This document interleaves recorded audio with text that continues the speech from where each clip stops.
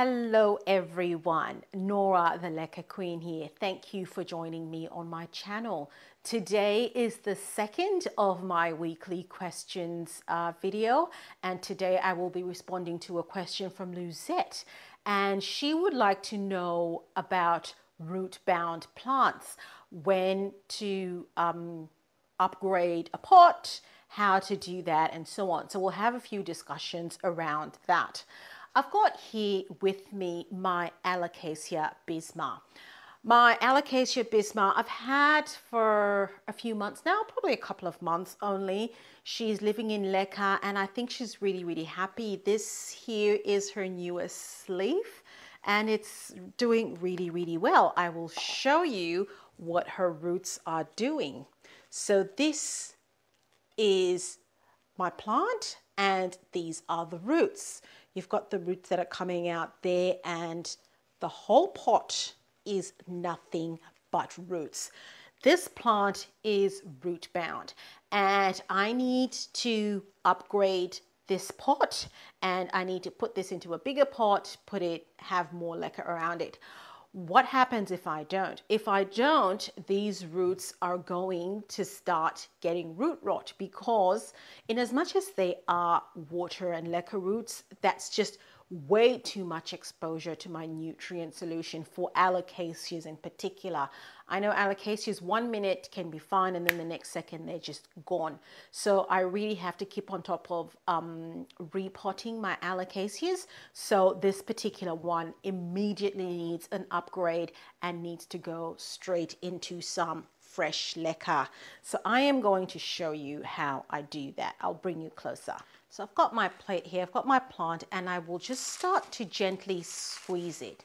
Just gently squeezing, trying to loosen up that leca and get that plant out. So of course, I've got my plant between my thumb and my finger, hold that there, and squeezing as I go along, squeezing as I go along, and there she comes. That's the pot out of the way. And there, that's a lovely indication of a root-bound plant. It has taken up the shape of the pot and that's how it stays. So that's it. That plant is very much root-bound and needs a new pot. So I just gently start to shake the leca off. Because this is an Alocasia, I want to look out for corms because there could be some corms in this leca. There's nothing here so far.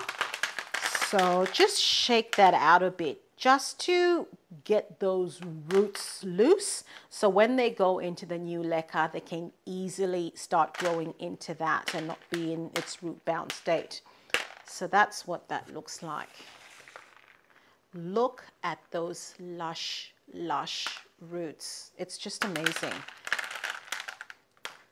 So I don't see any corms here, which is a shame. But that's fine. So this plant was living in a 100mm pot. So this is 100mm. Ideally, you'd like to go the next size up with pots, but I'm going to go into a 1400mm pot. So that's that one. That's only because it's the next size up that I can find, which is a clear pot. So, you know, if I had maybe the 12, that would be ideal, but I don't have one, so this is what I use. So I'll take this opportunity to actually change over the leca. There's nothing wrong with this leca, but just because I don't have enough of this particular type of leca for this plant right now, so I'll put it in my brown leca. So grab my pot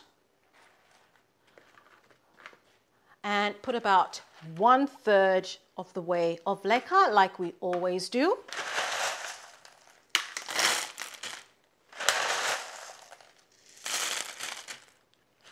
So that is about, give or take, 1/3. So those roots are not going to be in direct contact with the nutrient solution.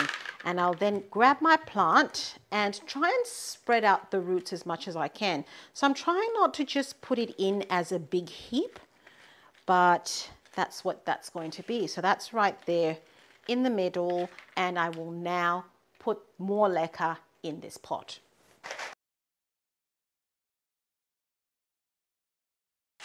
Just give that a gentle squeeze just to make sure the leca goes everywhere. And when you give that squeeze, you do get the leca moving and settling in nicely. So you've actually got more room to put more. So that is my plant. And you can see the roots are up there. So they've got all this space to grow down. They've got that space to go up. And that plant really looks good in that pot that is a size up. So that's looking really, really good. So that is my Alocasia Bisma looking really well. So why do you want to actually repot your plant? So if the plant is living in a small pot, the roots have completely taken over and taken over the pot. The plant does not grow as well as it can. So you find that sometimes your plant will start to get yellow leaves, the leaves will start to drop, or it's just not growing as well as it's been growing. So you want to look at your roots and see what's happening. And if it is indeed root bound, all you need to do is just give it a new pot and your plant will love you for it. So thank you very much for asking that question, Lucette. I hope that answered your query. If there's any comments about this, please leave that in the comments below and I'm happy to address that. And don't forget, look out for my weekly posts on Monday on my community tab. Ask a question and I might be responding to your question. Thank you so much for watching. Don't forget to like, share and subscribe, and I will see you in my next video. Goodbye.